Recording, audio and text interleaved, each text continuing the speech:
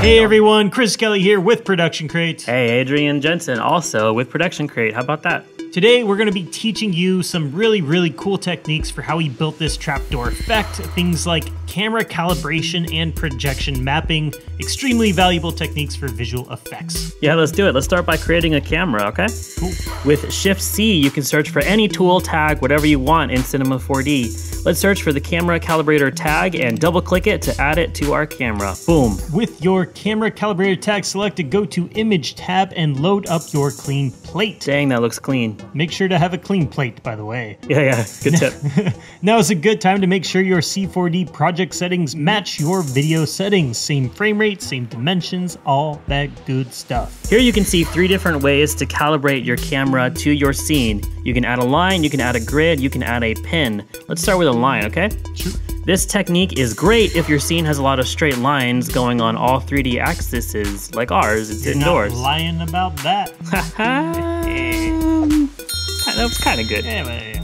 If you shot this in an entirely natural location outside or whatever, you might not be able to find lines in your scene and you're gonna have to calibrate them a different way. Sorry, my nature-loving friends.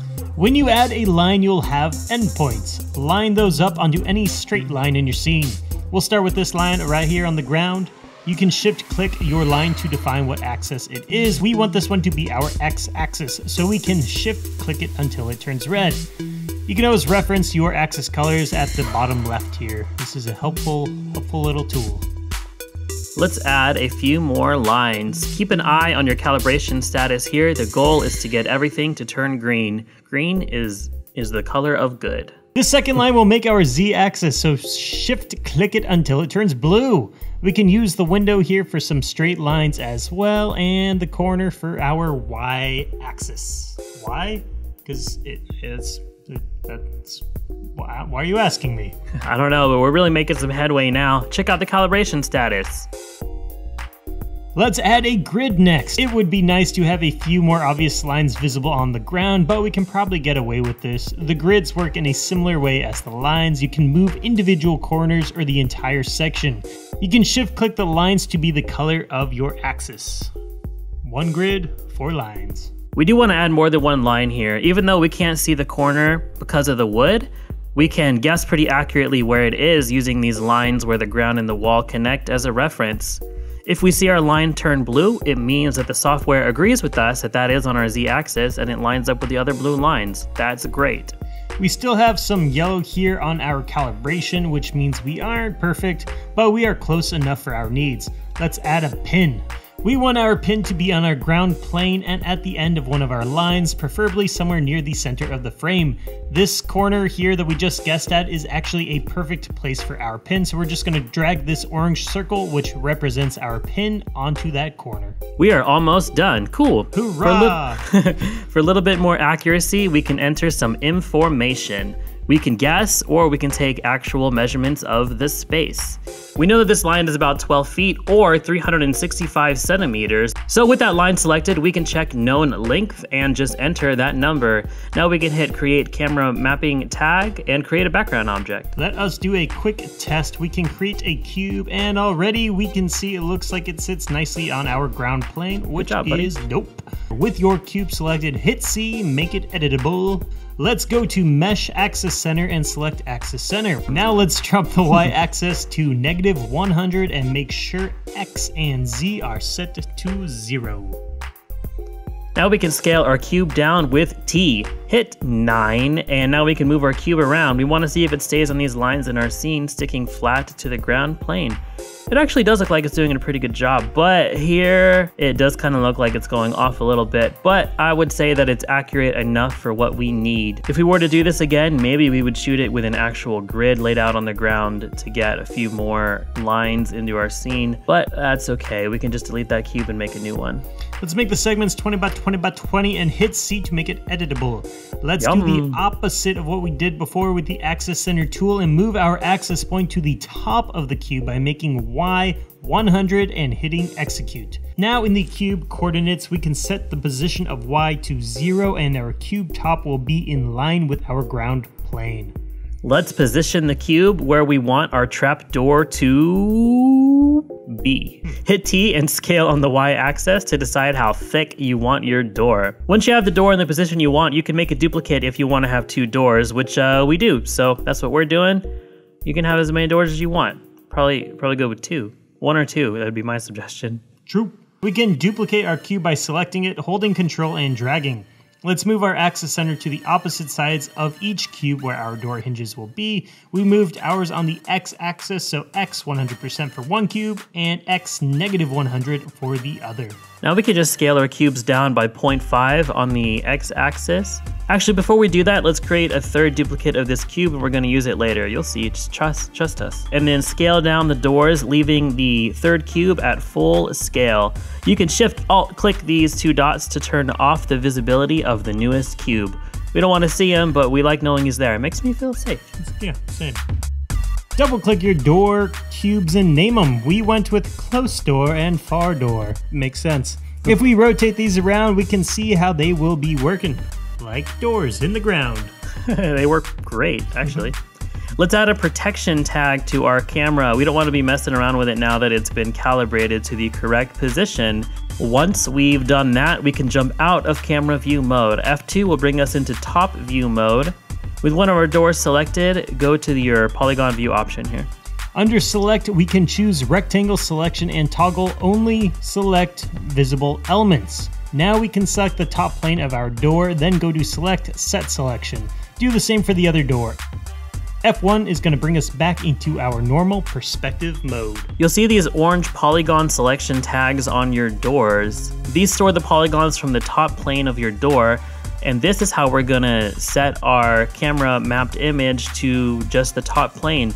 Drag the projection texture tag from your camera onto your doors by holding Control and dragging to duplicate. Our doors will now be invisible because our camera is projecting the exact image from our clean plate right onto the doors. That's what makes them an effective trap. You can't watch out for them because you can't see them. Select the texture on one of your doors. Under tag and selection, you can drag those orange triangle polygon selection tags. Now we are just projecting to that top plane. If we jump out of camera view, we can see we have created a realistic surface, but if we rotate the doors, we can see that the projection map is not sticking with them. All right, that's an easy fix. Click on the texture tag on your door and select Generate UVW Coordinates. Do that for both doors. Now our projected texture sticks and we can rotate our doors. One thing to note here is if your poly count is too low, like just a few polygons, the textures might get mapped on a little bit funky. So that's why we went with 20 by 20 by 20 for our cube segments earlier. Let's make a ground plane next. You cool with that? Yeah, it's fine. This is just going to be a mat for the underground chamber. We don't want to see through the ground itself and see that chamber that shall ruin the illusion. It should be on the Y-axis already, so just position it using Z and X. Hit C to make it editable and scale it to cover the entire ground. Make a bool next in the instance tab. Make a bool. Make a bool. The bool tool will let us use our full cube, the duplicate that we didn't turn into a door, to be cut out of our ground plane so that we can see through the hole that the doors are going to open up. Drag your ground plane underneath the bool and the cube underneath the ground plane. You want whatever you're cutting to be directly underneath the bool, and then the shape that you're cutting out of it directly underneath that. We can disable our door object visibility to see what's going on a little bit better. With our boodle cube selected, let's scale it on the Y-axis to cut out that ground plane perfectly. All right. Next, let's create our chamber. Let's create a duplicate of one of our doors and then just delete that texture off of it.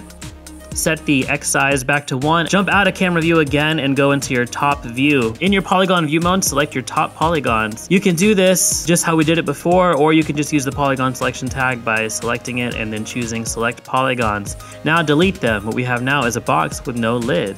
How are we gonna trap? Never mind. We want to scale this up on the Y-axis, so set your axis center to be at the top of the Y-axis with the axis center tool. X0, Y100, and Z0. Now with hotkey T, we can choose the Y-axis and scale it up, or I guess it would be scaling it down into the ground. This is a super deep chamber. What do you think is at the bottom?